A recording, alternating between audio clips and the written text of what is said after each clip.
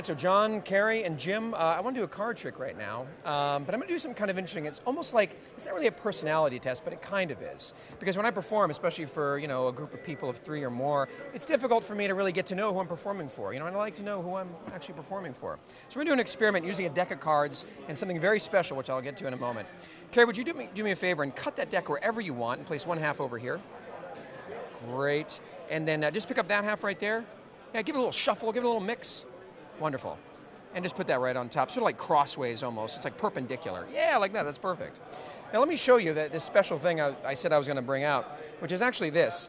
It's a lie detector, right? This is how I'm going to test your guys' personalities, see what I'm dealing with here. It's very high tech, I'd be very careful with it. It costs me a lot of money. And what we're going to do is use this to determine, you know, whether you guys like to lie or tell the truth, or really, you know, what the deal is. Of course, we need something for you to lie or tell the truth about, so we're going to use the card that you cut to right here. So, Carrie, go ahead, pick up that card, and I want you to show everybody, and I will look away, and make sure the camera can see it. Okay? Great, and then put it right back there. Now, I'm going to ask you some questions about this card. You can lie or tell the truth. Does not matter. My little lie detector is always going to know. So, hold on, let me just turn it on. Waiting for it to boot, excuse me. And good. Okay, it's on now. I can feel it. The first question is, Carrie, was the card red or black? Red or black? Black. Black. So what I'm going to do is to input the information into the lie detector, I spell B-L-A-C-K, and no, true. It was a black card. Very nice. So we know it was a black card. John, was the card a club or a spade? Club or club? It was a club. So that's C-L-U-B.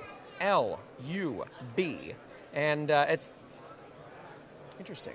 Interesting. Okay, I'm going to keep my eye on you now. So we know it was a club. Was it a spot card or a court card, Jim? A spot card or court card? It was a court card. Court card. C-O-U-R-T. And, okay, true. Very nice. Very nice. I'm dealing with a fairly honest group here. This is interesting. The dynamic is interesting. John, back to you. Was it a jack, queen, or king? Jack, queen, or king? Jack. Jack. J-A-C-K. I should have known. I should have known. I should have known. Was it a queen or a king, Carrie? Queen or a king? It was a king. It was a king. K-I-N-G. And, wait a minute. Now I'm getting a little nervous here between the two of you.